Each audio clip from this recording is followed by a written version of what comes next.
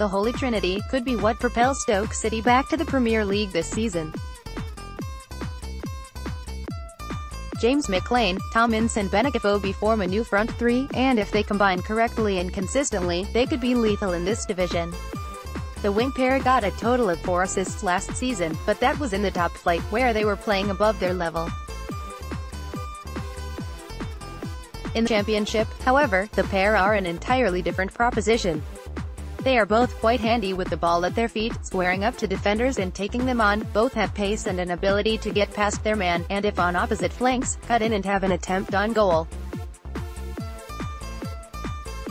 The curvaceous nature of their crosses makes them the perfect creators for a striker like Afobe, another summer signing.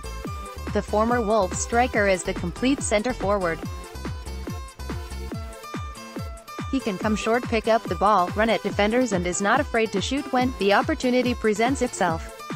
His pace is frightening and gives him an edge should the two wingers mentioned above slip in a defense-splitting pass. Not only that, but to add to his strengths, he is also decent in the air too. Someone who might be another beneficiary of a higher standard of service would be Peter Crouch. The towering forward will have the height advantage on most Championship defenders to nod home from McClean and Ince's crosses. The new trio of additions for Stoke and Gary Rowett will add plenty of flair and firepower that the Potters have lacked in recent seasons. If they can stay fit, they will surely be ushering in a new era of Premier League football at the Bet365 Stadium come May.